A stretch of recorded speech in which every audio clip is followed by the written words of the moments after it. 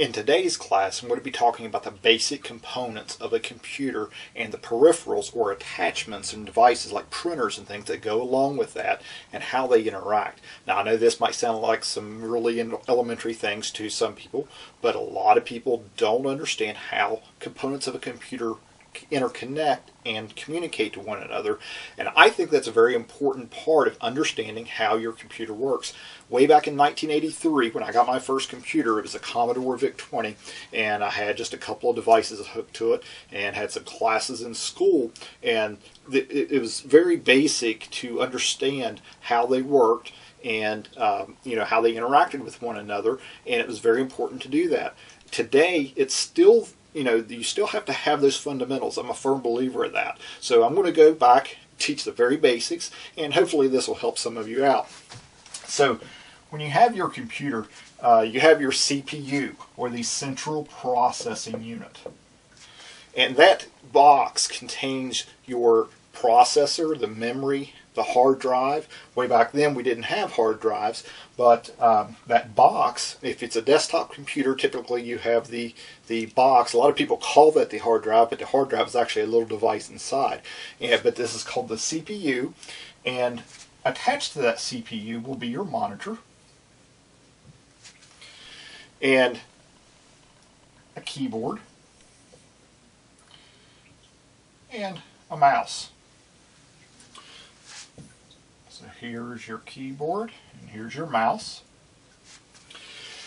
And the way these interact in a general sense is the CPU does what's called I/O, input output.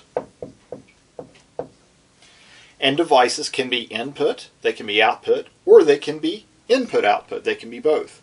So a monitor, generally speaking, is an output device because the signal goes from the CPU to the monitor to be displayed on the screen so you can see it. Now, and I'll go back and explain some of this, how that compares to today in a few minutes. The keyboard is generally an input device because it sends signals into the computer, into the CPU, and for processing. The mouse is also generally an input device. It sends information into the computer so that it knows the XY coordinates of where to put the cursor on the screen as you move it around. Then we get into some of the other devices, such as a printer. The printer is generally an output device. You create information, you print it, and it sends the information out to the printer.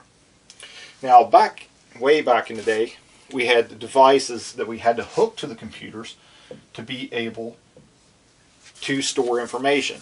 So if you've been around for a while, you probably remember these little floppy disks. These are 3.5-inch floppy disks, or maybe even these real old ones, these big 5.25-inch floppy disks. So those have been around for a while. And you would have to hook a disk drive to the computer, and the disk drive was an input and an output device.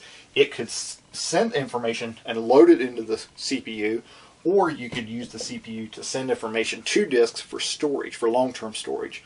Because any information that's in your CPU itself that's not on a hard drive, when you're using it, for example, things you're using in Windows, and use this analogy, if you have Microsoft Word open and you haven't saved your document and you turn off your CPU, you lose whatever you're working on. So, that's used for your storage. Now, today, some of these devices work a little bit differently because of advancements in technology. Printer is generally an output device. However, nowadays you have printers that also fax, they copy, and they scan.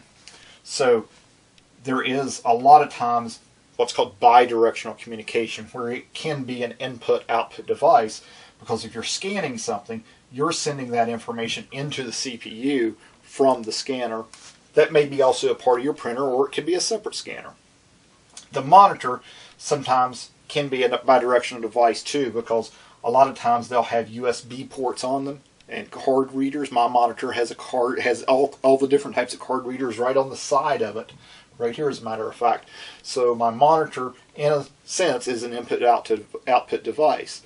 And a lot of times devices like your monitors these days have that bidirectional communication for plug and play access as well. So when you hook a monitor up to your computer, it tries, and usually it does, detect the monitor as well as the optimal resolution and things like that that it can run the display at for best viewing purposes. It used to be that back in early days of Windows XP or something like that, you used to have to put in a driver disk to get your monitor to display properly, but usually don't have to do that anymore with Windows 7, Windows 8, and Windows 10 coming. That usually auto detects, and if it needs a driver, a lot of times it just goes online and downloads it and all that. So all these basic components, just wanted to explain, these are input-output devices, and like I said, these are fundamentals that you need to understand about your computer and how the components interact with one another so that you can better support yourself and be able to even work on them, change devices out, test things, and all that. So a lot of time, nowadays your printers usually connect with a USB cable. A lot of new printers you buy are wireless now, but they still communicate in either output, input, or I/O mode, and sending information back and forth to the CPU. So now, I'm going to break the CPU down a little bit farther, and the CPU has what's called a motherboard or a main board, and that is where your chips generally lie that are on your computer, such as the actual CPU or the processor. So if you have an Intel or an AMD processor, and there are some other manufacturers out there as well, but those are the two big ones, that chip is going to be on your motherboard. It's also going to have slots for the RAM. Sometimes there's 2 or 4 or 6 slots for memory.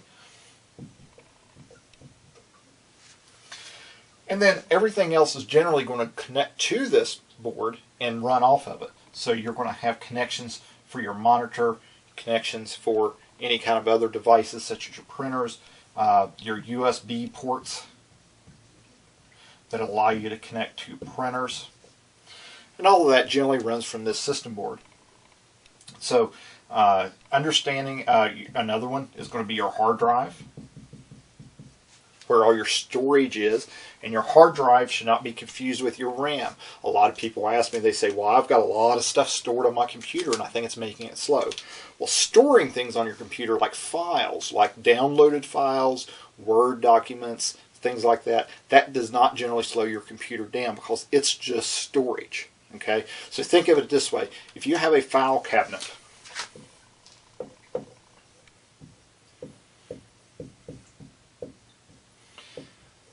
and you have put files in that file cabinet, does it slow you down? No, it's just a place to put your stuff. So it just sits there. However, with RAM, think of that as your memory in your head. When you remember something, you're pulling that from RAM. Okay, that's what's there. And when you go to sleep, your memory kind of shuts down for the most part, except for your dreams. But your RAM is where it runs everything. So when you boot your computer up, you turn it on, Windows loads up. Sometimes it takes 5 minutes or so. I always call that the cup of coffee time because it's best to log on to your computer and go get a cup of coffee, and by the time you get back, it's usually up and running. And so everything that's running when you're using any of your programs is running in RAM. And if you shut your computer off, it just kind of dies and goes away, unless you've stored things on your hard drive or your C drive in most cases. That's what it's referred to. And so when you are talking about your computer or looking at a new computer, and you'll see that it has 500 gigabytes. And people say, well, it must be fast because it's 500 gigabytes. Well, it doesn't matter. That's just storage. However, if it has 8 gigabytes of RAM, then that's good. That is how much working memory that it has. Whether this hard drive is 500 gigabytes or if it's 2 terabytes. In a general sense, that doesn't affect the speed of the computer. One exception to that, because somebody will probably comment and say it does, is that 2 terabyte hard drives are usually going to be a little bit faster than a 500 gigabyte hard drive. But for the sake of understanding how the computer works, that's not going to affect anything. So hopefully that helped you understand a little bit more about how the basics of your computer and the components work and interact together. I know, like I said, a lot of people just sit down in front of a computer and they've never been instructed and taught how these things work down at their basic core. So hopefully that's been helpful to you. And in the next video, we're going to go over some things about memory. If you're interested in my support services or consulting services, please visit my website at www.troyyoung.com for most current pricing information. Additionally, you can go to patreon.com/troyyoung to help support my channel. Hopefully my video has been helpful to you. If it has been, please subscribe to my channel, and by all means, please share my videos.